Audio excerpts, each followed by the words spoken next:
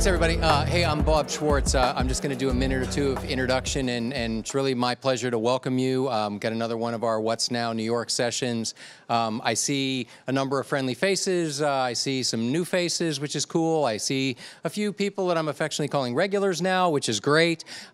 So all I wanted to do is give you a little introduction of kind of where you are, a little bit about Capgemini, and I know everybody's anxious to get, as am I, to get to the speaker and kind of get on with the session. So just a couple of words of introduction and info setting. I'm Bob Schwartz. Like I said, I'm part of what we call the Applied Innovation Exchange.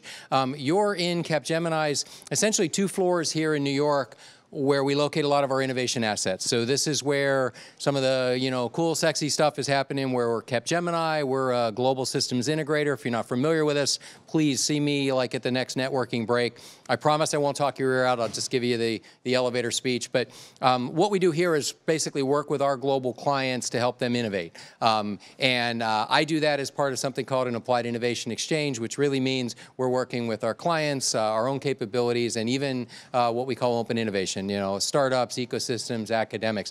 This is just part of being in that dialogue, being real, being relevant, hearing what's on your minds, hearing from great speakers with new topics. We're happy to do this. We sponsor this program just to kind of give back a little bit, but also get to know all of you folks. So I appreciate you taking the time out of your evenings to join us.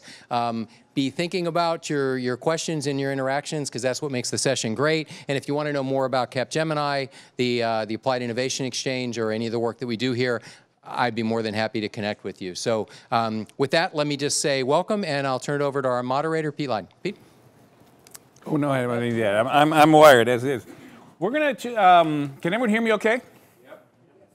Yeah, we're going to dispense with the mics right here. Although we are live streaming, just so you know, and in fact, this is all going out, and we're also going to basically do edited video of this. Anyhow, thank you, Capgemini, Bob. They're great partners. We've essentially, thanks for opening this space up and being great partners in this series. I'm Pete Lyden. I'm the founder of reInvent, which is a media company based in San Francisco, and I come out every month here to kind of bring a little bit of San Francisco and the Silicon Valley into New York here, cross-fertilize it a little bit. And the idea of this series really started literally almost 3 years ago with Capgemini to really think, how do we find really remarkable innovators in all these different fields and have them explain what's really going on in their space that people outside that field might not fully understand, but also to talk about what they're wrestling with right now. What are the things that are really bothering them? What are the things they haven't solved? What are the things they actually need more help with?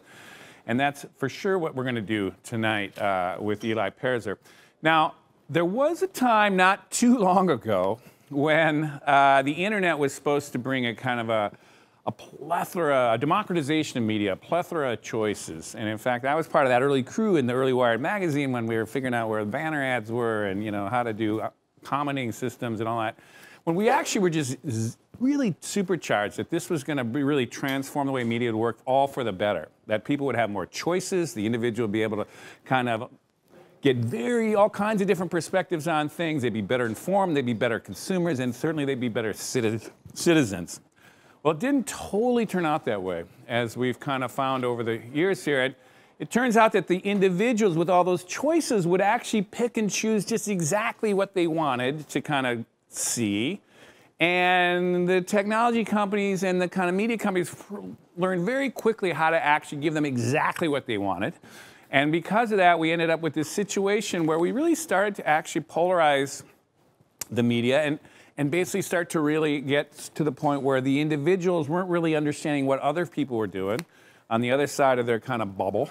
And over time, this was getting to be a real big problem, which we've seen over time. Now, one of the people that saw this early was Eli Perzer, who's our speaker for tonight. And in the kind of the early, really as far back when he came out with his book in 2010 called The Filter Bubble, he started to see that, that what was really starting to happen there and how dangerous that could actually be. And how over time this could actually get very poisonous and very difficult, not just for the country at large, but also for companies and things like that. So for example, a company is trapped in these situations where if you're dealing with one group that's trapped in one bubble that's seeing the world through one set of facts and one kind of way of thinking, they're going to alienate, and the company kind of responds to that kind of view, they're going to alienate people in another bubble, in another set of eyes, in another kind of world that they see a whole alternative universe. And so this has gotten to be a problem for business, for the society, and for our politics at large. And so, true to what we're basically doing here is Eli, particularly since last year, since the last election, has been really wrestling with how do you pop this filter bubble? How do you actually start to bridge these communities? How do you try to reverse this process? And what he's going to do tonight is he's going to throw out some thoughts, give a little presentation to start here, where he's going to kind of chum the waters here with some of his thinking about what's going on here. And then what we're going to do is I'm going to come up as we're wont to do here, and we'll start a little conversation. I'll draw that out a little bit more, and then we're going to, of course, involve a conversation with you. We got a lot of interesting characters from the media, all kinds of different sectors, and it'll be a really interesting conversation to go. So with that, I'm going to let's bring Eli on to kind of start the conversation. And for folks who are over here, there are some seats over here if you want to swing around. Great. Hi, everybody. So I'm really looking forward to this conversation. And what I wanted to, just to kick it off, I wanted to talk about three things. I wanted to talk about sort of the why of the conversation.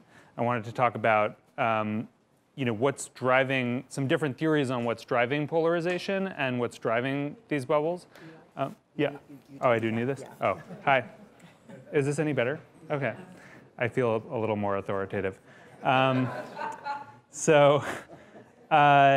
then I want to talk about what I've learned over the last year about some potential solutions. And I think what you'll see is that different solutions, solve for different problems. And that when we talk about this filter bubble problem, or we talk about the problem of polarization, that actually, we're probably talking about a few different problems together. And so I want to kind of like pull that apart in this conversation. But let's get started.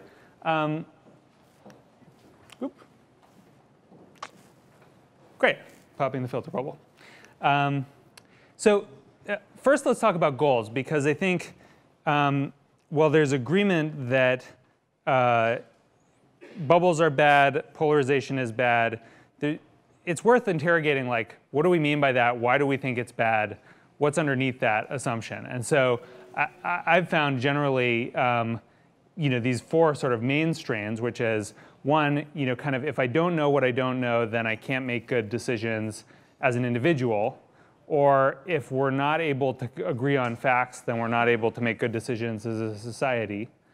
Another one that I think I've become equally, I think we tend to think about this sort of in a context of like rational discourse, where I'm making an argument and you have a different argument, and if I can't hear your argument, then then I can't think about it and I can't respond. I've actually become increasingly convinced over the last year that equally, maybe more important, is sort of the emotional version of that, which is basically, if I don't understand your life experience, then it's very hard for us to exist in a community together.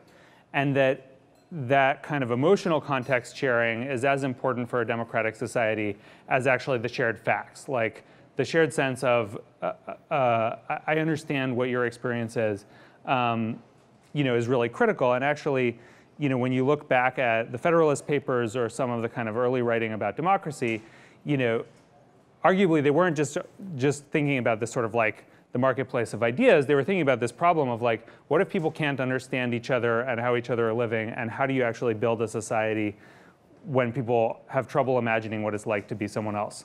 So I think this question of kind of reducing bias and increasing understanding is important.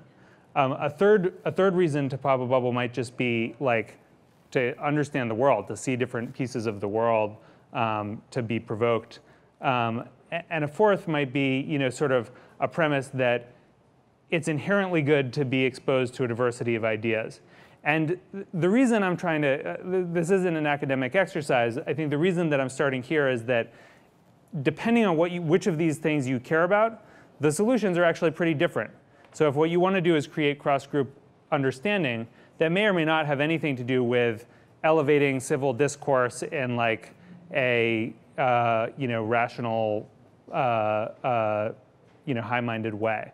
And so I think we just need to kind of keep this in mind as we go through the conversation, because what the goal is matters.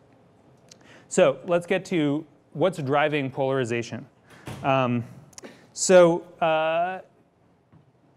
So I'm gonna kind of offer 5 possibilities, starting with a filter bubble. But I actually think there's multiple things going on here. And again, we sort of want to track all of these. So the first piece is this, this idea that I helped to popularize in 2010, that what's driving polarization in America is that increasingly, we're all experiencing media through the lens of algorithms that understand or think they understand who we are, what we want to consume, and that are essentially, trying to serve us more of what we're most likely to engage with.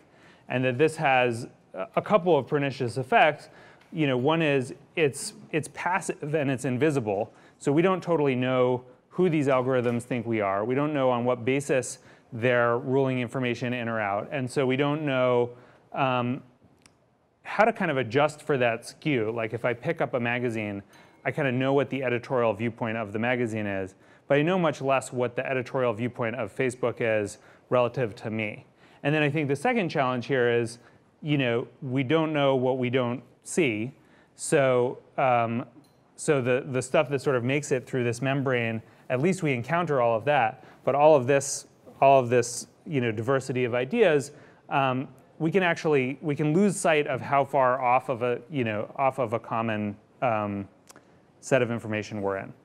So this whole thesis that social media is driving polarization, over the last year, a lot of people have been asking me about it reasonably, and I think it's important. I think it's a piece of this conversation. But I actually think when we back up a couple of steps, it's not the only factor, and maybe not even the most important factor in what's driving this kind of phenomenon in our society. And so I think I want to just spend a moment on some of the other things that are driving this sense of we're living in separate worlds.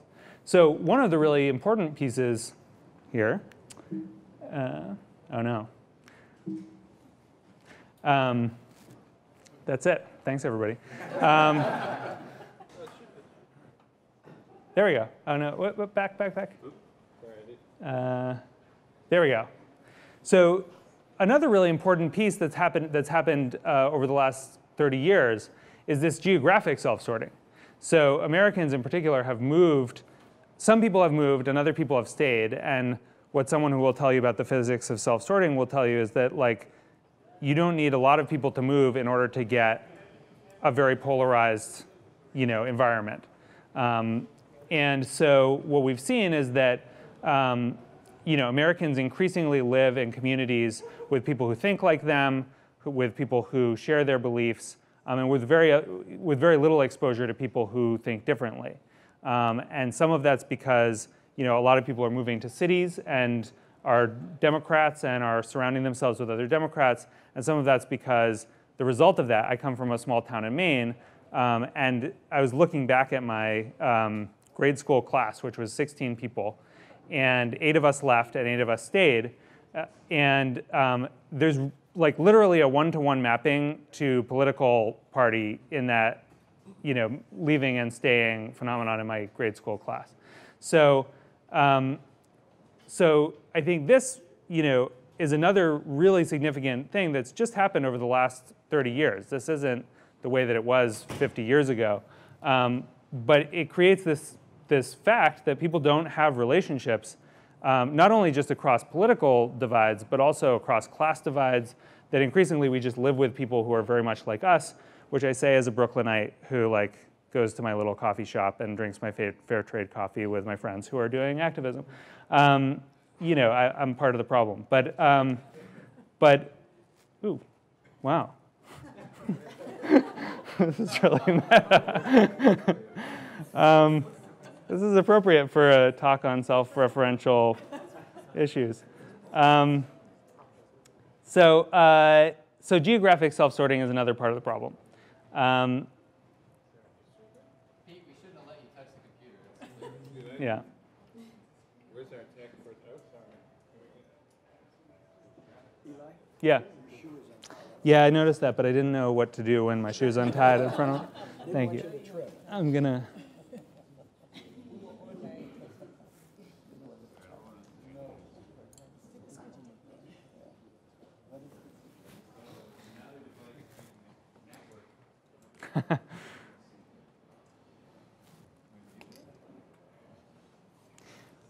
I actually, they're just pretty, they're just pictures.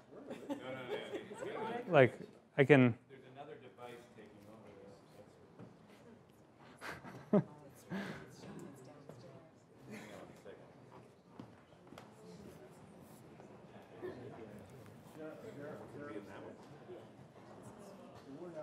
Oops, you got it. Is that what it was?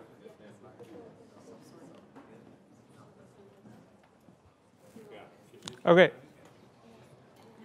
Good. Yeah. Great. Okay, put it back. Yep. Okay. So we're not actually going to dwell that long on the problem part because I want to get to the solutions. But here's another hypothesis, which is that the institutions that bound us together and that helped us see a common reality, that we've lost faith and lost trust in them. So the media as one, but actually, it's striking that there's a whole bunch of institutions that people have kind of. This graph did not look this way 10 years ago or 20 years ago or 30 years ago. And what you see is that almost every institution is underwater except for the intelligence community. If we lose trust in the institutions that are whose job is to kind of bind us together, then you'd expect that people would kind of go to their respective corners. A fourth hypothesis is this is actually an asymmetrical problem. And I think this is a piece of the equation too, and it's uncomfortable to talk about because it's hard to have a conversation about seeing the other side and talk about asymmetries. But I actually think empirically, when we look at the structure of media on the right and the structure of politics on the right, it does look different from what has happened on the left. And so there's a whole set of polarizing dynamics that have happened in the American right that aren't fully mirrored on the left. And I think this is a piece of the equation too. Here, what you can see is the sort of this DW nominate score is a way of looking at sort of the partisanship or the ideological nature of voting. And as you can see, Democrats have shifted a little bit to the left, but you see this really strong shift to the right in Republican House candidates over the last quarter century. So, DW, I don't actually. It's basically a technical. It's something that researchers use to assess voting scores essentially. So this is a piece of the puzzle too. And I think the fifth piece that I think is the most provocative and that I've been really thinking about is, I don't even know where this story came from, but I think I internalized a story which said, when people live in scarcity, when they're fighting over resources, then they're divided, they turn on each other, and they fight. And that when there's abundance or there's wealth, that it's much easier to pull people together and actually form one society. And I think the question posed by this guy, Ron Engelhardt, and a book called Post-Material Politics, is maybe that's exactly wrong. So what if actually when people live in scarcity, they have incentives to work together, and they have incentives to trust common institutions? And what if when we all live in an era of where we don't have to worry about our material needs, then we work our way up Maslow's hierarchy, we're more concerned about, who am I in the world and what's my purpose in life? And that actually that is driving a lot of the kind of identity-driven politics that we're seeing right now, that the anxiety over where I fit into the world is more acute because we have, a lot of people have their basic needs met. And this would kind of explain why we're seeing this kind of dynamic happen, not just in the United States, but in places where there isn't a huge amount of economic inequality, like Northern Europe, and in lots of different places across the world. So to me, this is one of the most sort of provocative hypotheses that I've heard about what might be going on out there, what's in the water that's driving people apart, or that's driving people to their tribal corners. So now let's talk about what can we do about it. So here's my 5 five pieces. So let's talk first about what doesn't work in popping filter bubbles and getting people to look at things from another point of view. So one thing that doesn't work that everybody sort of immediately goes to, and I do too, is like, well, why don't you have people just read, content from the opposite side? I'm going to like subscribe to Breitbart, or I'm going to subscribe to The Nation, and then I'll really understand how the other side thinks. And what studies show is that this not only does this not work, it literally backfires. So when we read partisan, polarized content from the other side, it reaffirms that they're assholes. And I mean, I say that on both sides. Like, everybody has that experience of like, yeah, I knew it. And people kind of actually get more entrenched. And so having this sort of the easy solve of like, let's just all cross-consume content doesn't appear to actually be a solution. Another thing that doesn't work, and this is more controversial, but often talking about difference actually makes it harder to overcome difference. So there's this tension, in research about sort of racial conversations and racial diversity, where on the one hand, it's critically important for there to be a conversation about race. On the other hand, when you talk about race, that brings people to, that brings people's racial identity to the top of their minds. And when that happens, generally people behave in a more biased way, especially white people. And so, so there's this catch-22 of like, you want to have the conversation, but having the conversation actually, in a way, can prime people to view things through a more racial lens. And so, again, there are these sort of backfire effects where one wants to be careful, not to just do the thing that seems intuitive, because it can actually just dig us in deeper. I think the last piece, and I say this as someone who's a liberal or progressive, is part of what's going on is kind of this epistemic difference where people understand truth and understand what exists in the world in pretty different ways.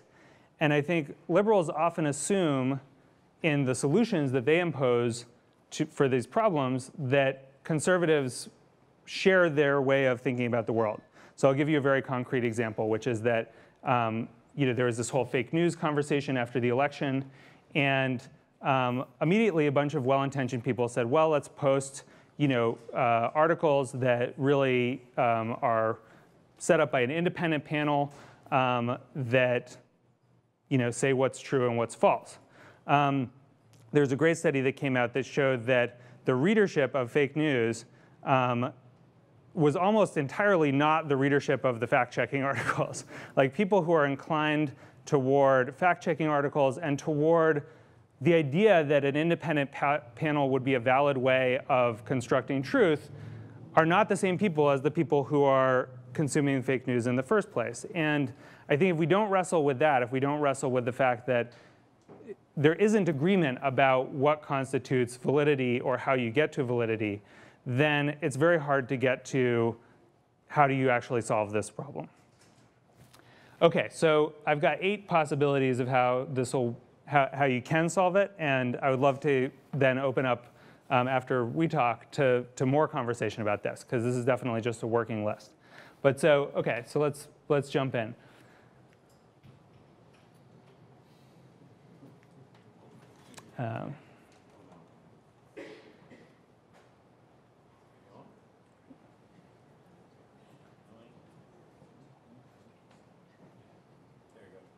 Great. So the first sort of obvious thing that works is like people having relationships with each other. That's by far, if you look in the sociological research, having a relationship with someone who's different from you that is a real life relationship is the best thing you can do. And you get back to the social sorting problems of we don't live with those people, we don't communicate with those, work with those people or communicate with those people. But nonetheless, like, this would be a great place to start, which is like, let's just actually know someone in a different group. That reduces the biases we have. It helps us be more open to the arguments they're making. It's great. Another hypothesis is, how can we actually use stories to build empathy? And I'm really fascinated by the work of a group called Narrative 4, which this is a like right-wing anti-immigration activist in I think like Indiana, and a recent displaced I think he's Somalian, no, Nigerian,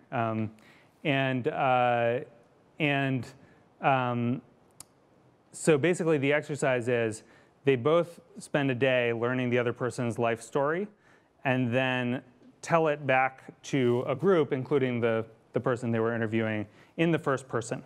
And so this guy is narrating his story from the first person. He's narrating this guy's story from the first person.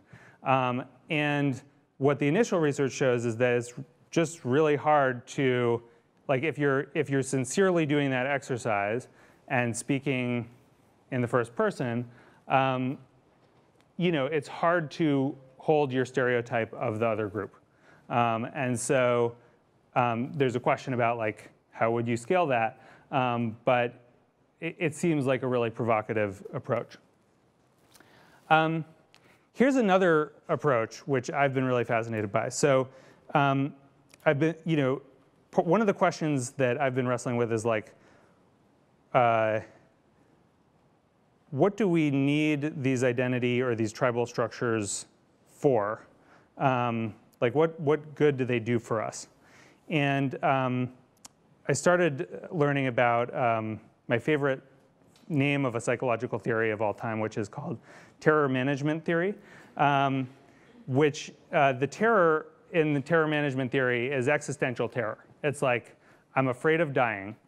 And so the premise is that because we're all mortal, we look for structures to attach ourselves to that give us what's called symbolic immortality.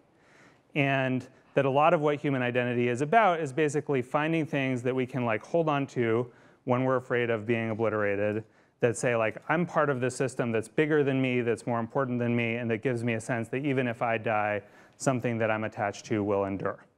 So the way that this is studied is you induce, like, what's called mortality threat, which is you have someone write, like, a half-page article about the physical experience of dying. And then you have them answer a bunch of questions, or you do a psychological study. And when you introduce mortality threat, people are less open to new ideas, more attached to their political beliefs, and more subconsciously biased on a race or gender or any of the other dimensions that you might look at. You generally, like, hunker down with your in-group and are more biased toward whoever the out-group is. So if you flip that on its head, there's another sort of body of research called self-affirmation theory, which basically is the reversal of that. So you can actually say, write an essay about things that you believe in, or write about who you really admire, or write about something in yourself you really admire. And that manipulation turns out to have, like, huge effects in the other direction. So people who reaffirm themselves, or whose identities are affirmed, are much more open to other ideas, are much more open to different kinds of people, and much more willing to listen to things that they might not have been willing to listen to. And I run a media company called Upworthy. We decided to, like, actually test this out. So about a third of our audience isn't into vaccines, or isn't fully convinced about vaccines. And we were running an article that was an argument as to why you should care about vaccinating your child. And for half of the people who came to the page at random, we showed this little box. It was almost, like, ridiculous. It was like this little box that just said, like, hey, you're a great person for consuming this kind of content. Like, good for you. And then we sent them on to read the article. The group of people who got that affirmation were much more likely to be open-minded about the information that was presented than the group of people who didn't. And so I think it sounds really like cheesy and kumbaya to say like, why don't we all just affirm each other? But I think actually psychologically, it's a really important part of the equation that we often skip over, which is like, how do you provide people that sense of warmth and security so that then in a domain that's difficult, they can actually have a hard conversation. Another related approach here is that in these hard conversations, we tend to start from a point of view of positions. And what you would learn from a good politician, I think applies more generally if you're a brand or if you're anyone who's trying to kind of like talk across groups, which is that if you speak in terms of what values you believe in, you do two things. One is human beings are always trying to ascertain motivation. And so actually like explaining your motivation, here's what I believe in, here's why I'm here, is actually really useful because you take away that whole process of like what might be your covert motivation, or at least you downgrade it. And then the other is like, if I'm having a conversation with a conservative or a conservative's having a conversation with me, like often we will actually be on the same page about values. We might not be on the same page about anything else, but it offers us one little sliver of a place to say like, yeah, I'm into freedom too. Like I love freedom. And that's actually like a place to start the conversation that then allows me to interpret it in a different way. Another approach here is to say, okay, it's really hard to get people out of their identity groups, but we all actually have multiple different identities. And there's a political scientist who was telling me about where the best cross-partisan conversations happen online. And one of the very best places is like sports bulletin boards. And the reason is like, we're all members of the Yankees tribe like first. And so it doesn't really matter as much that we disagree about something because we have something that binds us together. And so I actually think this is another kind of like around the side intervention, which is like, how do we actually just bring people together under different tents that aren't political tents so that opens up that sense of commonality so that then we can have these conversations. And then I don't mean to be flip, but like the other thing that brings people together is like, has been historically wars. Like the World War II was, was the biggest place where America kind of found a, sort of a new identity of itself where you had a bunch of people from different classes and races coming together in search of a common purpose. And I've been thinking about this because obviously I don't think a war would be a great solution to the problems that we have right now. But that sense of a project, that sense of what is our calling that is going to be worth it to kind of like hold your nose and work together with someone who you'd otherwise hate, really does feel to me to be missing and really important. And I think there are any number of hypotheses about what that calling might be. But someone was saying to me, like, this is actually not for anyone who's been in a company or who's worked at a company, like, when the company's like jamming to do something really big and everyone's on the team, like, you don't have the drama that comes up as soon as like things are kind of quiet and people get restless and start arguing about who's leaving stuff in the kitchen sink. And so the question is like, that's, I think, one of the best ways to to come together and to start seeing things from other points of view would be just to like do something that has nothing to do with that, but that would be a big enough project that it would be worth like a bunch of people coming together to sign up for. So those are 6 or 7 possibilities, and I'm really excited to kind of have a conversation about what I'm sure I've left a bunch out, but I would love to have a conversation about that. And to talk with you, Pete, about all of this. So that's a starter. Thank you. Awesome. Yeah. Well, let's actually. Why don't you get on this side, and I'll get on this side here. Oh no, yeah, that's fine. Okay. And oops. Okay. Well, actually, let's get in the middle here. Why don't you shift this? And let's click one more time. Oh, yeah. Here, I'll click. There we go. What's now, New York? We might go back to that, though, so let me just hold that. So I was furiously taking notes. This is my kind of way of doing things, processing things. And when you started to say you wanted to make a war, I was like, oh, cool, I'm putting that down. But then you then you pulled back on that one. Yeah. But I didn't actually do as thorough a kind of introduction, I think, is some people might want to do. And so what I thought I'd do, just as way of back, instead of just jumping right into the 8 solutions, is just back up a little bit in how, a little bit going through your career and how you arrived at where you arrived. Yeah. And I think there's some interesting things there. And for those of you who don't know Eli, I mean, he actually kind of was one of the youngest executive directors, while he was your early career, executive director of Move On. Yeah. Extremely young for someone running an organization that I think had 8 million people at some point.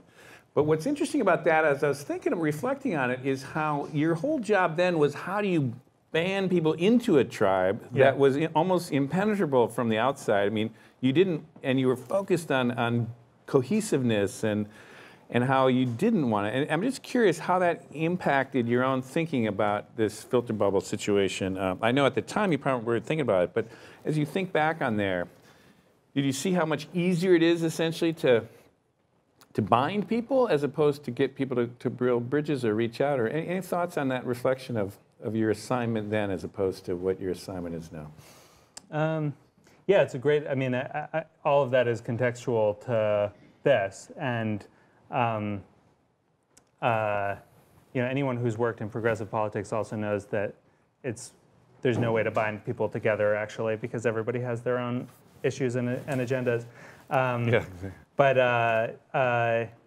you know, I think one of the things that was really interesting about that experience was, you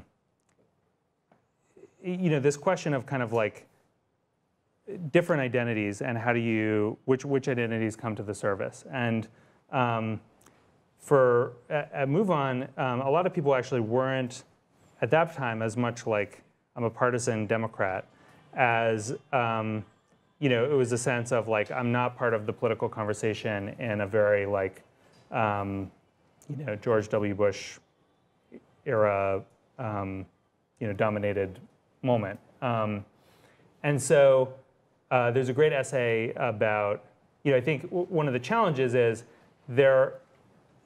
it is useful for communities to come to, the only way you get diversity is when communities kind of can create a little melting pot or a little place where they bubble up ideas and start to come up with a sense of their own identity.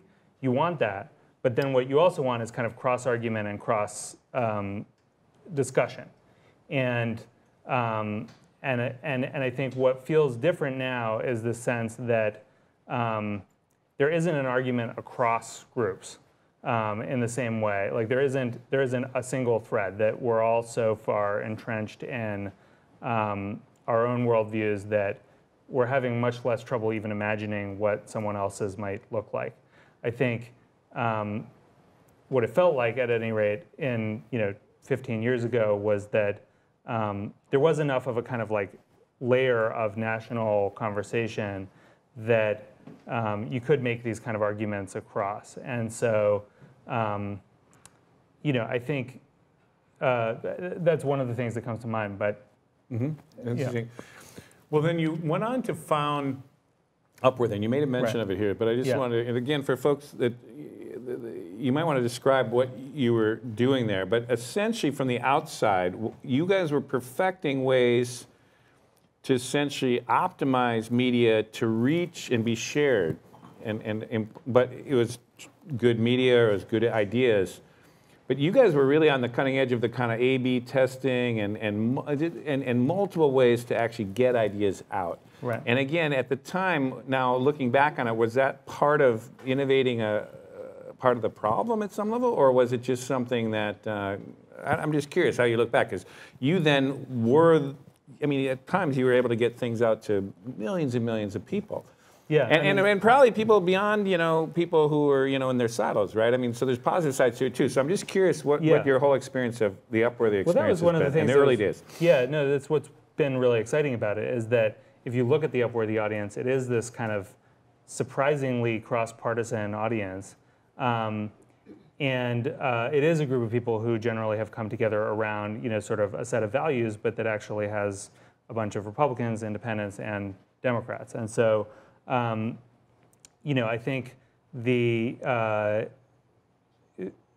from the beginning, having done Move On, I didn't want to do, sort of that type of media again. We really set out to think about how do you talk about, we're not going to pretend that we are ambivalent about gay marriage. Like, we have a value that says that is right, but we're also not interested in scoring partisan points and banging people over the head with how wrong they are. And so how would you tell stories that invite people in, that invite in people's curiosity, and that isn't about like kind of shaming them for whatever their perspective is, but that's like telling an engaging story where you're rooting for the protagonists and you want to be with them. And so to me, and one of my favorite, sort of, one of our all-time hits is this piece called Comfort Cases, which is about, sort of initially, it's about this guy who was in the foster care program. He was, and he had to like literally take his worldly belongings with him from house to house in a garbage bag. And so he starts this little nonprofit that's like basically just providing like suitcases for kids in this system. But his whole story is like way weirder and more interesting than that. And it's actually the weirdness and interestingness about it, not the like sweet story about a guy who's coming back, that I like. Because I actually think like curiosity is the biggest antidote if you can pull it out in people to polarization. Like if you can hook people on just like, well, that's weird. I wasn't expecting that.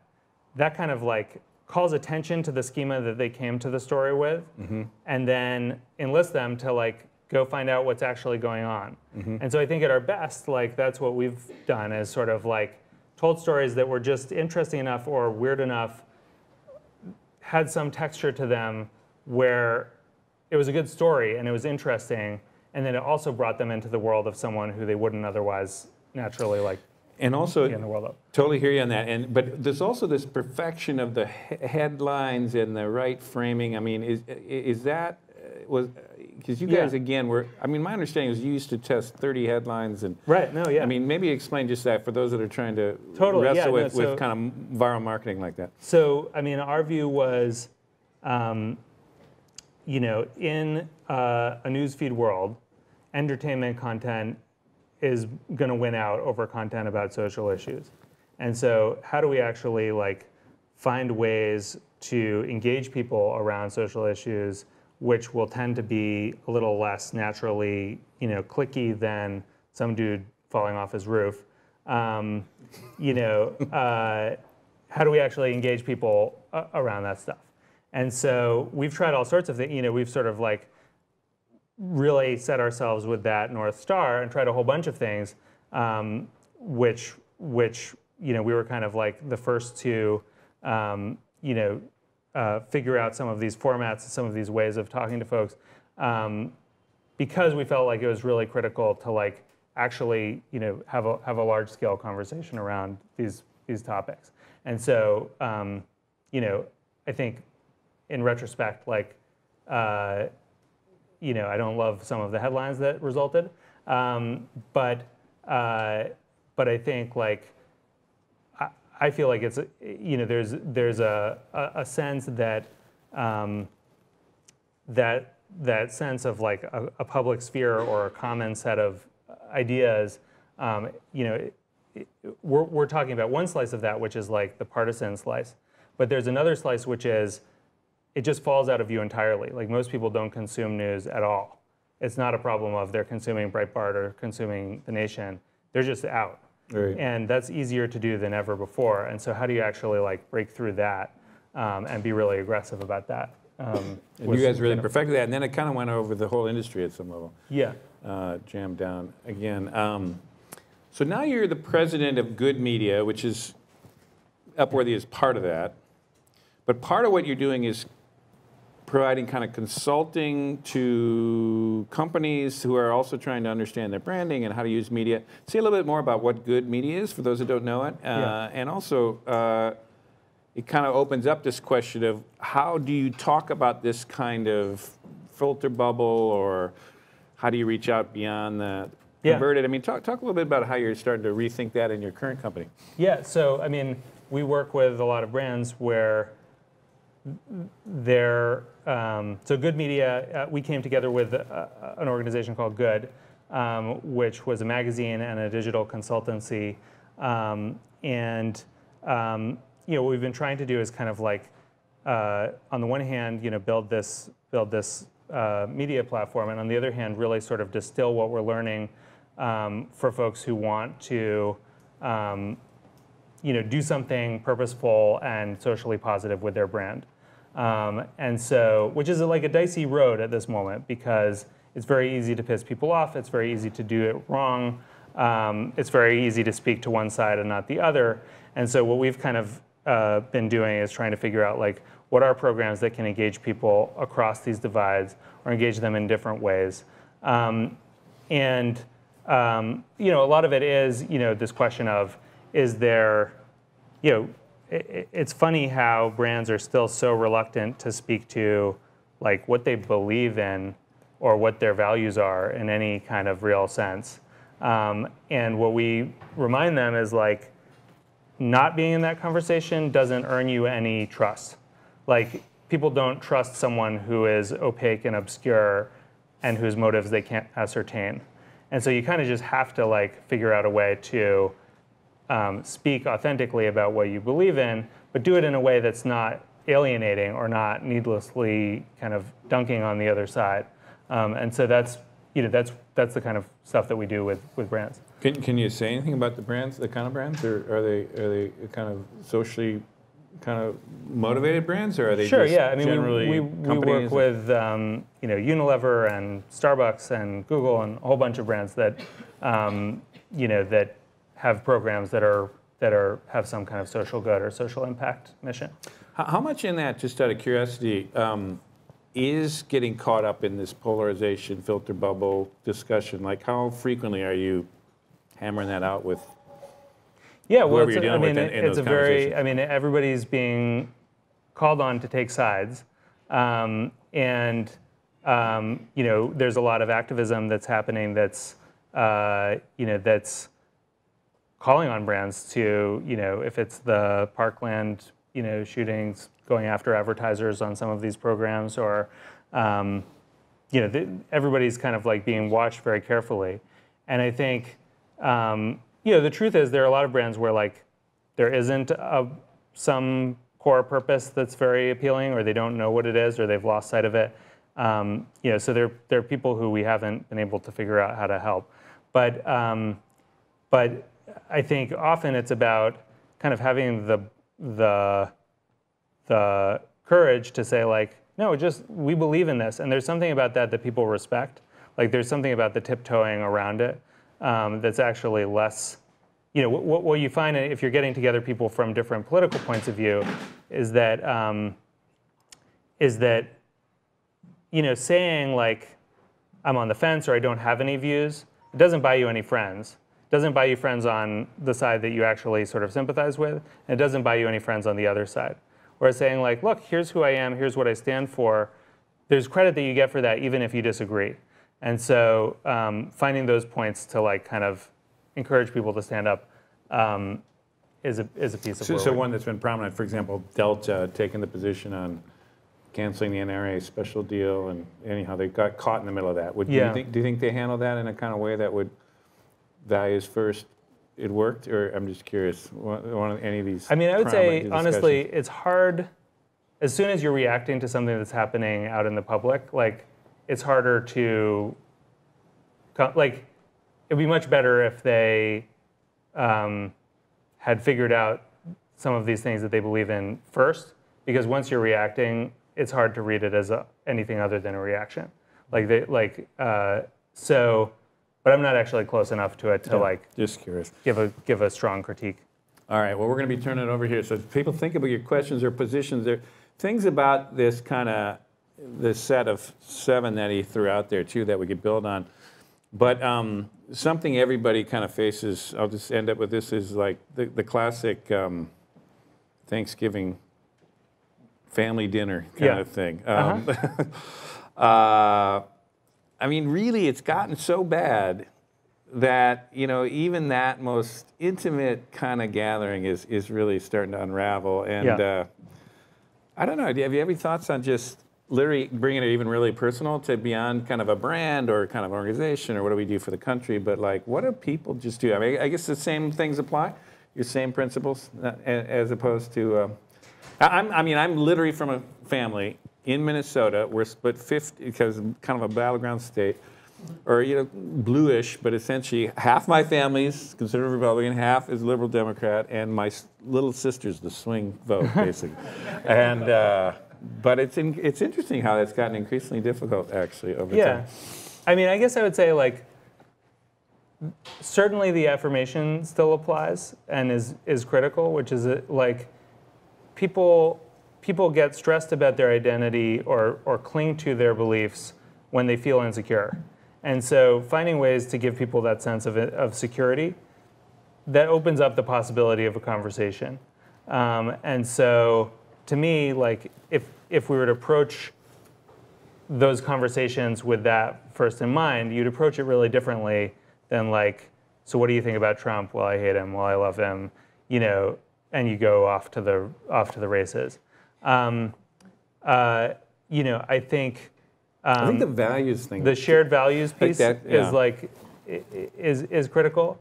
And then I also think, like, the shared project, like, you know, what research would say is that if you all, you know, sort of together built something together, stacked some wood together, whatever it was, before you have that conversation, that would actually help a lot.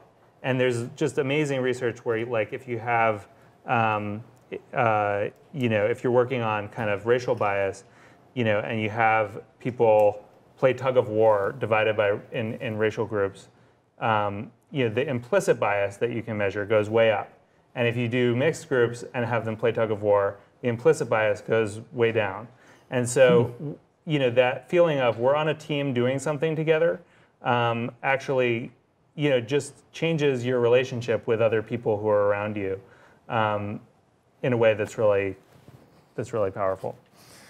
All right, take that all home to the holidays. We got a ways to go here, but I'll tell you what I'm going to do is push the slide back, and I just want to see, before we get into the conversation here with everybody, I just want to see if you had to take one of these as your leading idea that could actually do something concretely positive in this, and you can think about it from the point of view of the polarization of the country, business, how are you going to reach out to other folks? I just want to kind of go around and get a show of hands. It's just you get one vote. Like, what's the one thing here you can think of doing? And I'm just curious how that might spread out. And Eli here, who's probably collecting data for his next book on this thing, would be interesting too. So who think the number one thing is building relationships? Oh, wow, a lot of hands there. All right. How many think empathic exercises, that like this narrative kind of thing? All right, there's folks that definitely think that's good. Oh, that's another, okay. How about this affirmation? You are a good, that's the real, you're a good person kind of thing, right? Oh, on the way back there too. Oh, Ben. Lead with values versus tribal signifiers. The values, that seems like a pretty good balance there. Build cross-cutting tribes. There's one, two, few. Which one? No, wait, the cross-cutting tribes, okay. Sports. The sports one, the sports one. Actually, Theo, there's one that you were all involved in. War, how many, no, not war, but another big project. How many think that's really the critical thing? That's interesting. That's an interesting mix.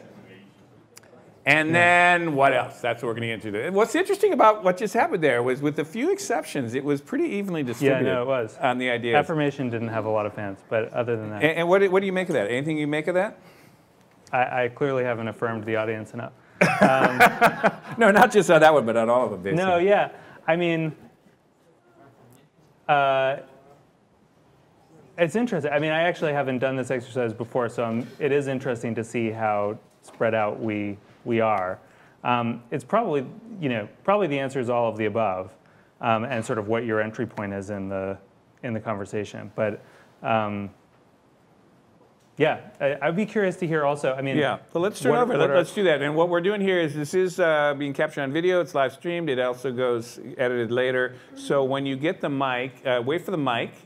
And also stand up and just kind of identify yourself, and you can put yourself in context of what you do or how you relate to the conversation or however you want to do it. And then I'd love to hear some thoughts on what people make of this, particularly if you have any new ideas. That's our going on here.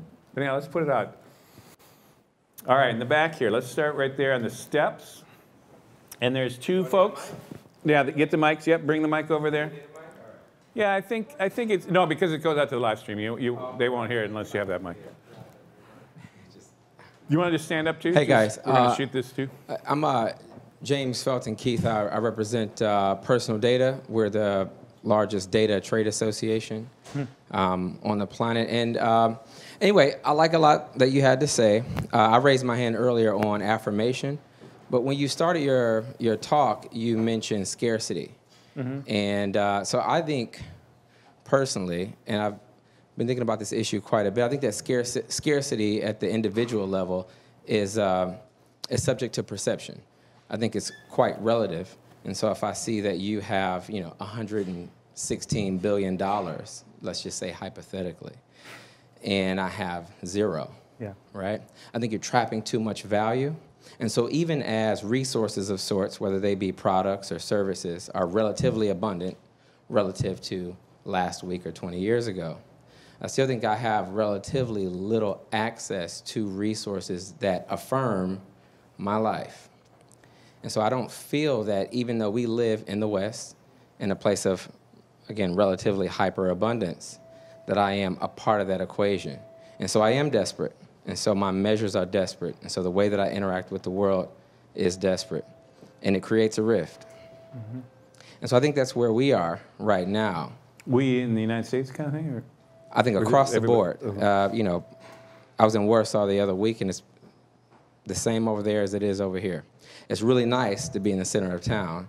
It's really nice to be in Manhattan. But it's different everywhere else, even in Brooklyn. I don't make it to Brooklyn much, but so I just want to throw that out there. I think it's something else that we should be noodling on, is how we distribute affirmation, how do we distribute value as a sort of economic measure to really physically invite people in. Yeah, I think that's provocative, and there's this big discussion that's happening about to what degree is what's driving people, certainly towards Trump, a sense of being left out economically, and to what degree is it anxiety about status? And I actually think that anxiety about status to me is, I think maybe this is what you were saying, but it's less to do with sort of how I'm actually doing economically or even how I'm going to do economically, but it's what does that mean about where I fit into the world and how important I am in the world. And that anxiety, I think is a kind of an undercurrent in a lot of what we're experiencing right now. So I don't know if that's exactly, Okay, Michael, let's if people want to just throw their hands up and so I can keep an idea. I'm going to out a few people here for sure because there's a few people that could really contribute here. But Michael here wants to, could we get a mic here to Michael? Michael's one of our regulars, but he's always got something interesting to say. Michael Smolens of DotSub. We're a technology business to enable video to be in all languages, so everybody. So my personal sort of take on this is that where we are today has taken about 40 years to get us here, from 1980. If you can argue plus or that sort. In your mind, if all of these things happen successfully, if whatever you're talking about works and you have new relationships and empathy and all of these, in your mind, how long do you think it could take to move in the direction that you really would like to see, that Upworthy is, that Move On was created for? Knowing what hasn't worked and knowing what's not working now with the best combinations of everything. What do you think? Is it a generation? Is it 2 generations? How long do you think it would take to really move the needle in a direction that you're happy with? That's a good question. Yeah, I mean, I guess I don't. My sort of underlying assumption is things are going to change more and more rapidly. So I would anticipate probably that the pendulum will swing and swing again fairly quickly. But I would say, I mean, my vote was for this big project notion, because I think actually, like, people can really shift. You know, if there was an alien invasion tomorrow, like, you would see a lot of changes in geopolitics and in how people were engaging with each other, and a bunch of this stuff would just drop away. And so, you know, I don't know. No one's like come up to me with a, you know, sort of, I haven't heard the perfect pitch for what that is that would unite people, but I think in those contexts, people can shift really quickly. Where are the aliens when you need them? Yeah, really. Honestly, They're here. You saw the videos from CNN. No, that's awesome. Anyhow, there's other folks here, but let's get the person. Hi, how are you? My name is Dr. Lisa George. I'm with Healthcare Coverage and Services, and I appreciate how you made a negative thing like war into a positive thing of bringing people together. I'm curious if you consider the Me Too movement something that is like a big project, and also I'm curious to know. They asked us which we thought would be the biggest. Which one out of the 7 do you think is the biggest? So, I mean, I do think this big project is probably the fastest route to building a more kind of cross-integrated and less divided society. I think that you know, I'm losing track of the first part of the question. Can you? Yeah. Do you consider the Me Too movement Oh yeah, right. also Yeah, something the Me that Too is a movement. big Yeah. project? I think it's a huge project, and I think it's a critical project. I don't know that. You know, I think the challenge with that project is, you know, how do you enlist everybody, including men? And thus far, I think, you know, men have not figured out what their role is appropriately in that conversation in a leadership way. And so I feel like, by which I mean, like, what is your role in that project if you're a man and you're for that project? And so I think, you know, that's something I am thinking about. But I think probably the kind of project, you know, I think probably projects that you want something that cues some other kind of all-encompassing identity that that doesn't sort of play along some of the fault lines that people are already kind of inclined to have friction around. If your purpose is to build one unified group, I think there's many other reasons to pursue that project that I'm for anyway. You know, I mean, but I'm not sure that as a unifying, everybody comes together moment, that's the place that I would start. Well, you know, the big project, I'm also very kind of drawn to the big project, but I was thinking, oh, climate change, wouldn't that do it? But again, it's one of those things that automatically kicks in about opposition. The one thing that seems to me would there be a restructuring of the economy, a kind of economic project?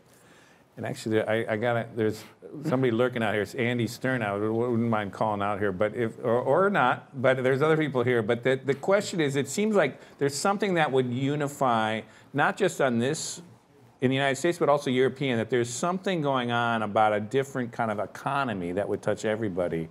Yeah, that might be the project. Do you feel that?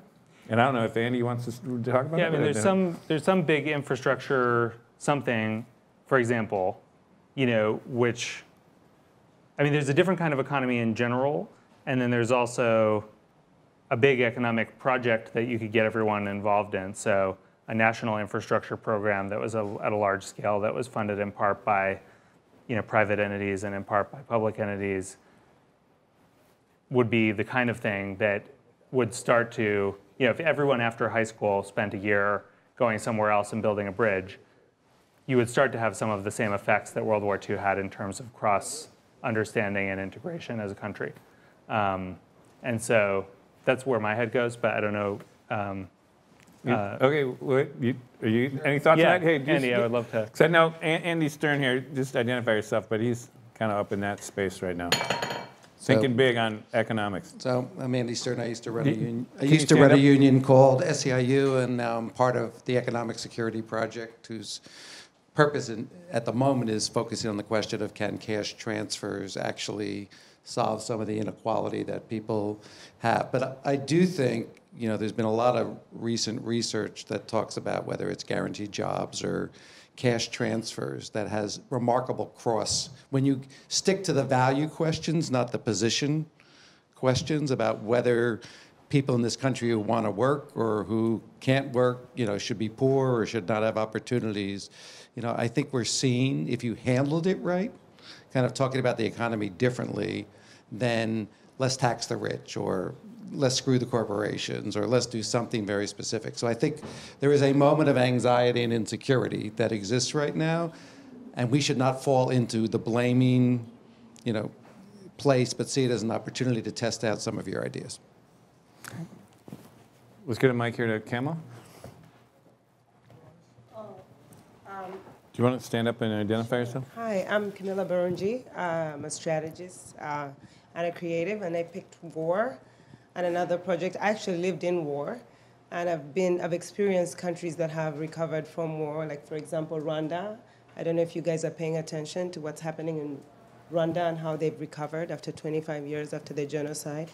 But I wanted to say that there is a big project already happening. 173 countries have signed with the Sustainable Development Goals. So that's the big project, that's the big economic project. Yeah. It's already happening. A lot of corporations are signed up to this. It just seems not to translate with the consumer. Like, I work within that space. I work along the sidelines of the Sustainable Development Goals. And I just don't understand how, the tech community, the innovators are just not aware that there's a huge commitment and there's trillions of dollars poured down this space, and it's right there. It's in front of us. It was an agreement that was signed, and hey, that's the big project. I feel like. Ooh, that sounds great. Last week, I gave a talk in Mountain View before 300 people with blockchain, very cutting-edge technologists, and I asked that question to the audience, and only 20% of the audience there had ever heard about the sustainable. So. It's not the Sustainable Development Goals is not something that's a common knowledge among the normal population. This was really smart people in Silicon Valley, and they hadn't heard about it. No. What do you, Eli? Your thoughts on that? Yeah, I mean, it's almost like those are big audacious goals, but are they kind of pitched right or because it sounds like the war is, hey, we're all going to get killed, or it's just all-encompassing. There's something about the all-encompassing thing that doesn't hit, even though it's an ambitious big goal. I would say, I don't know. I'm just curious if you think there's other elements of the big audacious goal that have to be a threat or something. Yeah, no, the threat is critical. Like I'm sort of as a pragmatist, I guess, on this front. Like, the thing about the Yankees example is, that works because there's the Red Sox, And so you can get there's a different fracture point. It just happens not to be a political fracture point. And so I think, as someone who has been kind of like a sort of global community idealist. I think the last year or two has really made me kind of reconsider that in a way, which is to say that I think when you look at the needs that people have in their identities, it is to exclude someone. Like that's part of the deal. Part of the package is like, I'm special because I'm not this other group. And I think we can be creative about how to arrange that so that we're not always excluding the same people, or so that it's the Red Sox versus the Yankees instead of, a class or racial or political line. But I think that. So you think it's like baked in DNA, like kind of roaming the savannah, kind of deep in humans? I think that people need to feel connected to some group that makes them feel special. And I'm not sure that, as much as I would like to all be part of one global society, I'm not sure that we can ever have that as our primary identity, that I'm a citizen of Earth, unless they're citizens of some other planet. I mean that literally. But I'm curious. Someone was saying they totally disagree, and I would love to hear. Okay, yeah. How about in the back there? Yep, let's get him, Mike. And sorry, there are people. Oh gosh. Okay, we got a bunch here. Okay. Yeah, I'm Aldo, and I'm a documentary photographer. So I have two things to say. First thing, I raised my hand for building relationship because as a photographer, 15 years ago, I was in Kosovo, and I was covering the post-war situation there. And there were these two ethnic groups, like the Serbian guys, let's say, and the Albanian guys, they were fighting each other a lot. And what were you saying just right now? When I was asking to one of those two, what do you think about the other? They said, oh, they're murderers, they destroyed my country, and all those rapists. But then, as they were neighborhoods since a couple of years before, when I was making the name, what do you think about him? So, oh, he was an amazing person. I gave him my child to raise. I was spending a lot of time with him because they were not thinking that I'm sorry, my English is not perfect. But the Albanian guy was thinking, if he was thinking, what do you think about the Serbian guy, the worst thing possible. But when he was saying, what do you think about Dimitri? Oh, Dimitri was amazing. He was my friend. He was really my neighbor. So this is why I say building relationship is my first choice. And this is why I not do agree with the war thing. Because, as you said, you always need an enemy. And also, with my European heritage, I have to say, I feel that community thing here is way more highlighted than what we have in Europe. I feel a citizen of the world. This is why I'm here, because I don't. For me to be Italian or to live here in the U.S. or to live in China, it's no problem. It's Earth, and I feel there's many more people that I know from the with a European heritage that feel this way than American people that I know that feel this way. So I don't know. It's just too much simplified, but just Yeah. How about the woman? That's a beautiful thing. But go ahead. Do you want to respond to that? And then, or you seem to want to talk right away to that. Can you just stand up and identify yourself?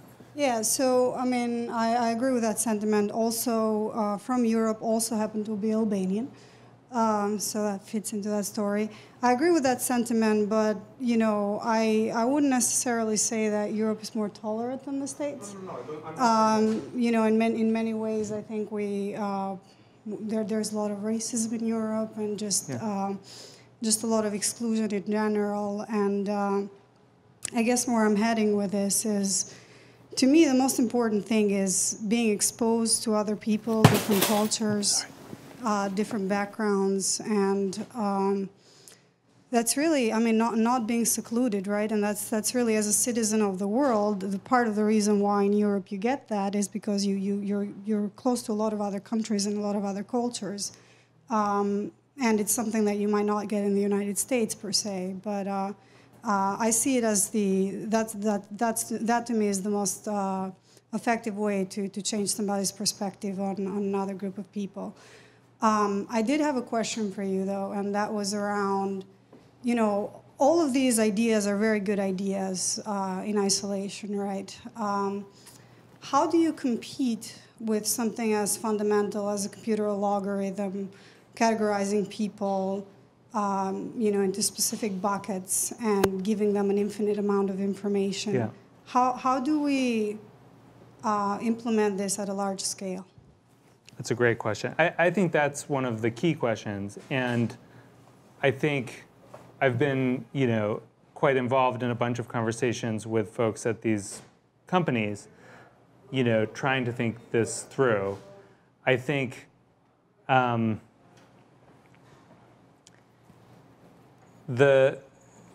thoughts. One that I've just been mulling on recently is, I think from Tim O'Reilly, who talks about, that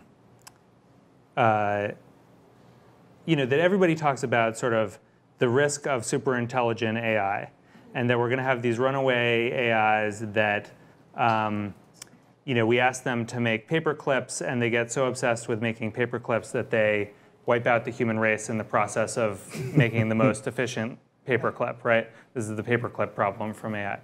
And he makes this really powerful point, which is,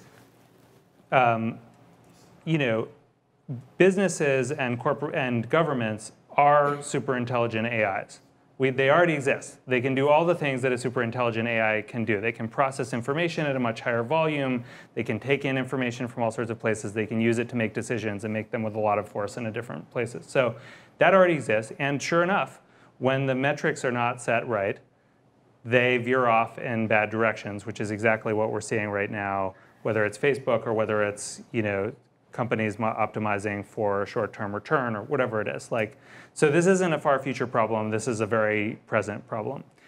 I would suggest that one of the biggest challenges of this moment, and the one that I'm very interested in having a conversation about, is we don't know how to formulate what we want if we want a democracy in a kind of metricable or machine-readable way. We don't know. And this is kind of the big problem, which is some polarization is good, but too much polarization is bad. What do we want to say about how would we instruct someone, how would we instruct an AI to set the limit rate? I don't think we know the answer to that question. And so starting to think about what are the metrics or goals that we ought to be setting for how our social fabric works in a really rigorous way seems to me to be really important, because that's the kind of thing that a company like Facebook understands. If you say to Facebook, you got to keep this number between 7 and 5, that's the kind of problem they can solve. Building a democracy isn't the kind of, I don't think we know how to ask the question right, I guess is my point. Is the argument regulating Facebook? Is that what you're proposing in a measurable way? It's kind of, it's not even, I think there's some regulation of Facebook that would be good. But I don't think that, I think there's a bunch of more fundamental questions about how do we think about the structure of a good society in a way that we can measure and communicate about, that I don't think we have. I think it's more. I don't think we know the answers to that yet, and I think that's actually part of what we're running up against, is we don't know how to tell the machine what we want. If I could just add to that, just for those that are interested, Tim O'Reilly did a What's Now San Francisco with us, which was a fascinating time, really around the launch of his book, which is a great book, by the way. And he kind of rethinks what an algorithm is, and you kind of alluded to it, but he says, right now, the economy is set to a certain algorithm, which is you have to maximize shareholder value. That's just an algorithm. That's just like what a computer does. It's just set the rule, and then everybody operates on the rule, right? And so you could retweak that algorithm at the societal level, and you could get a very different outcome. And so he's just challenging us at this time, where we're really kind of at this moment of what is the basic reset that we want to get? I think that's kind of what you're getting at. And I think it's a really fascinating kind of way to think about this, not just at the highest level of the economy, but also how these these other things operate. Okay, there's a ton of questions here. You know, this guy in the corner has been saying it, and then we're going to get over here. We'll get to you in the front there. Hi, I'm Could you James. stand up and identify yourself? I'm James. I'm a designer, maker, and I have a signed copy of the filter bubble. Thank you very much. I've got two questions. The first is a cross-cutting tribe just a new tribe? In that if you have two sides and you form a third side, if they don't sort of penetrate that audience deeply, then it's just a new side. And New York, to me, is a cross-cutting tribe fighting against other monocultures that this is essentially cross-cutting. My second question is, if you ask the 20 questions that precede a final question, you can kind of control the answer of that final question. Did you test whether you could change people's minds on Upworthy to control the last 20 links they watched and then like change the political view of someone? It's fascinating.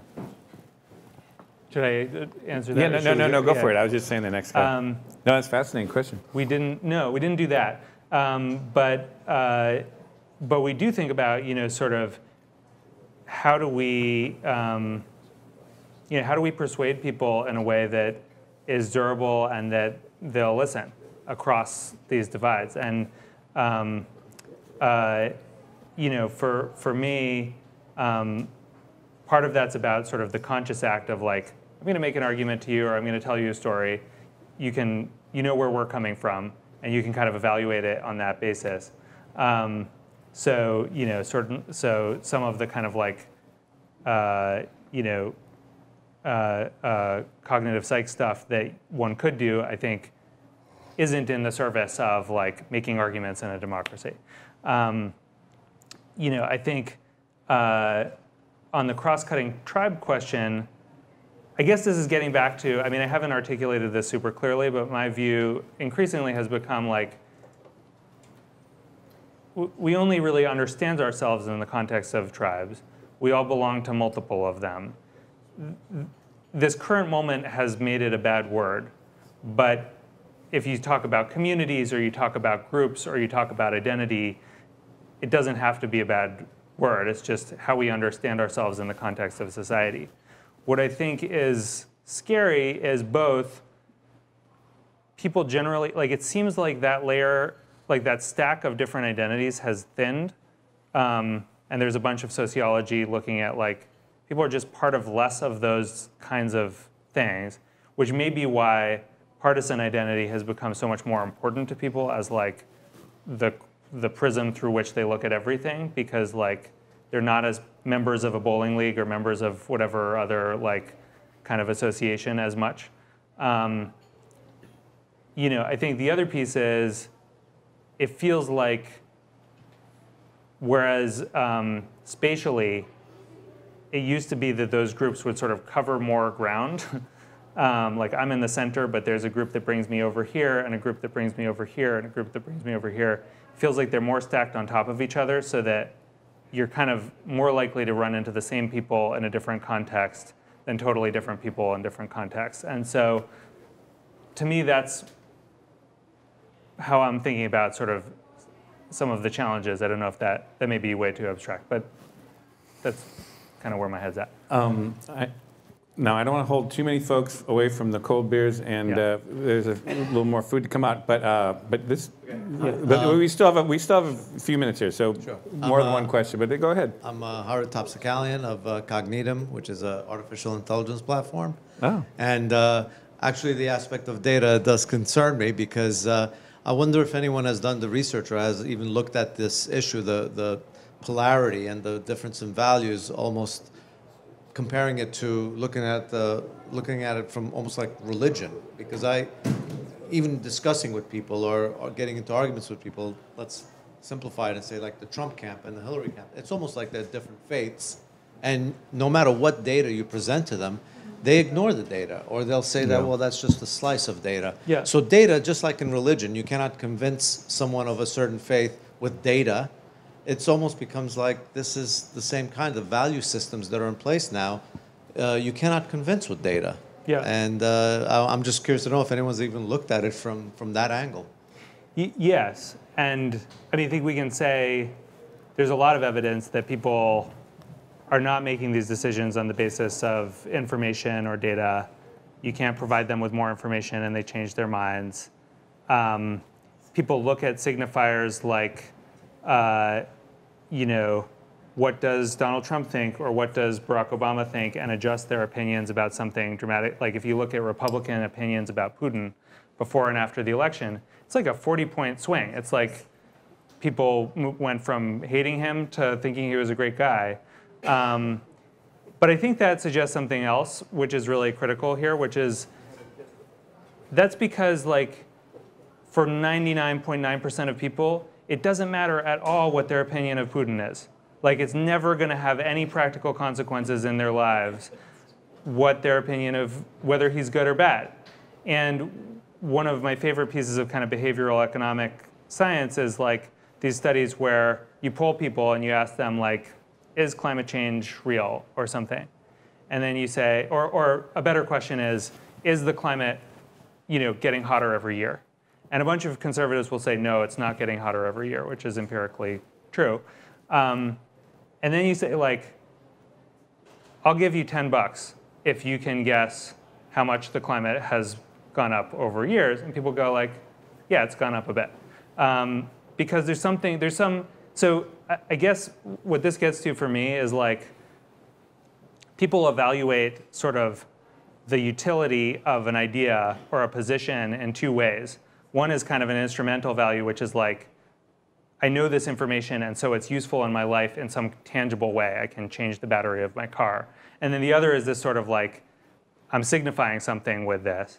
And often what we're talking about in politics is things that have like high signifying value, low practical utility value. So it's easy to say, like, I like Putin because it says something about me, but I'm not going to lose anything by having that view. And so I feel like, you know, the closer you get to what people actually have a stake in, the more you get to a willingness to actually see data and make decisions accordingly. But I think part of this is that politics doesn't feel relevant in that way right now. It feels relevant more to signify something than to actually make a difference in their lives. Fascinating. Okay, let's go here. We got a last couple questions, and then we have to socialize. Hi, Alfie Rustam. I'm a author and tech entrepreneur. And last week I just launched my book, hashtag 2084, where humanity is enslaved by a super intelligent AI using the anomaly detection system, which keeps us within very narrow prescribed norms.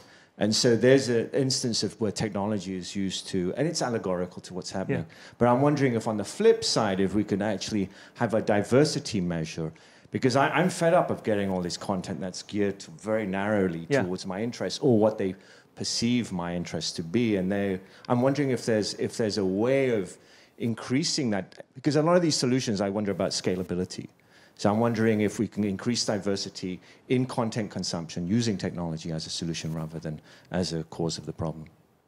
So yes, and it depends on what problem you're solving, whether that's a good thing or not. Like, in other words, I would submit that merely making everyone consume a little bit of everything wouldn't solve some of the divides that we have right now, wouldn't create necessarily more cross-partisan understanding. But I think it would do a bunch of things as far as people just having a wider view of the world, having more serendipity in their lives. So I think it does get back to this question of like, what are you know, that first slide that I put up of like, what's the goal? Is the goal, you know, serendipity and a broad view of the world in itself?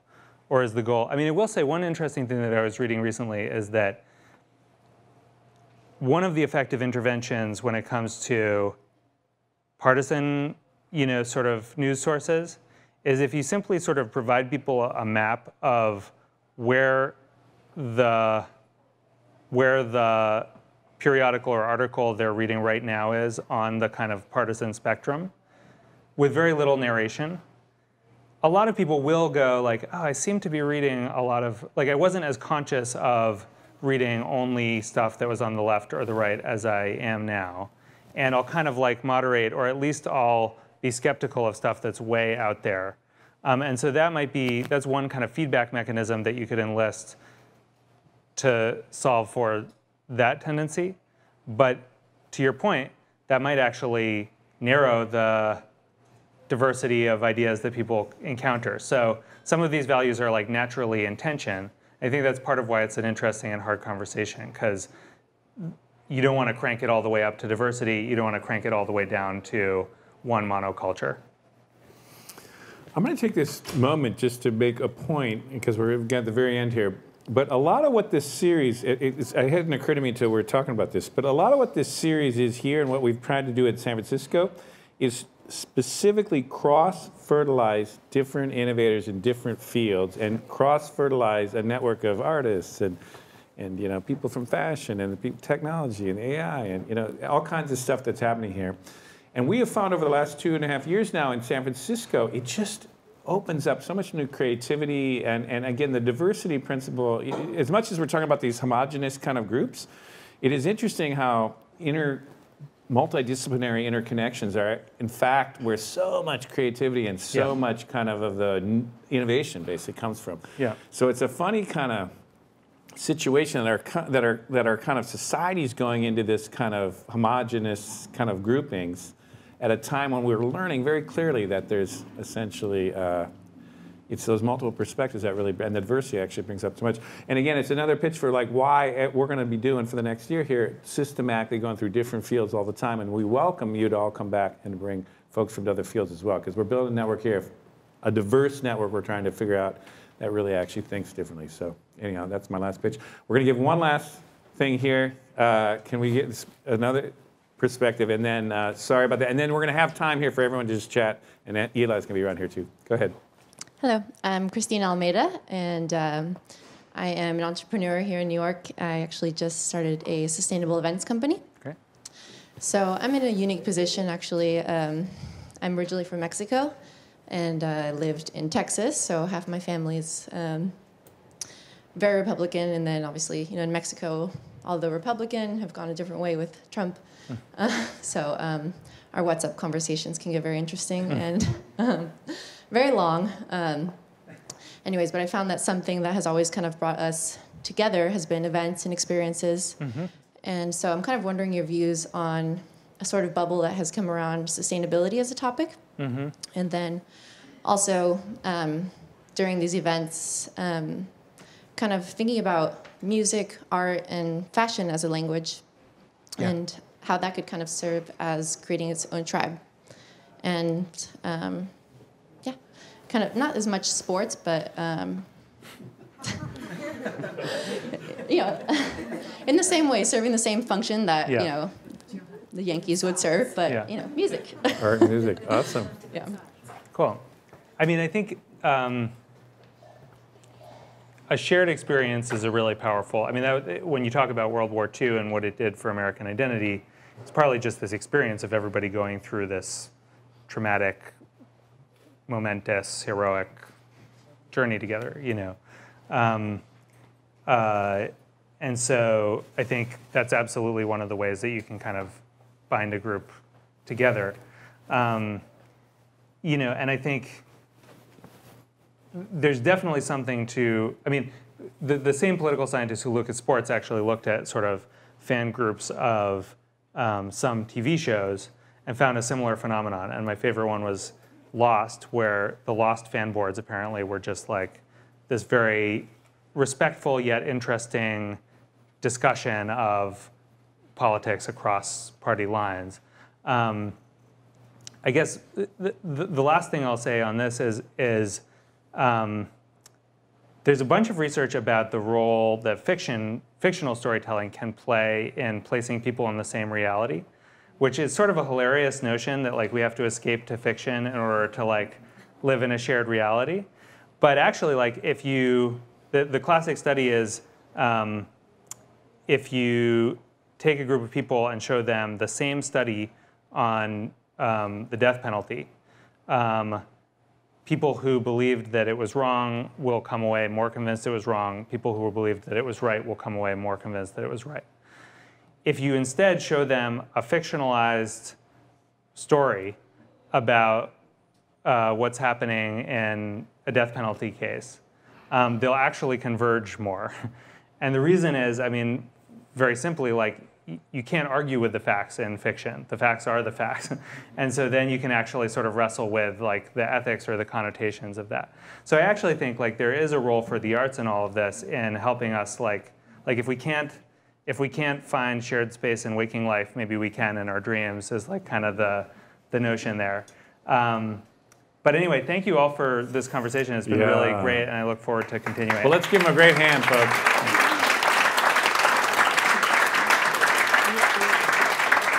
Thank you so much. And there's more food, more drink. We'll hang out here. He's around. And also come back and bring interesting characters from different fields who would like this kind of conversation going forward. Thank you again.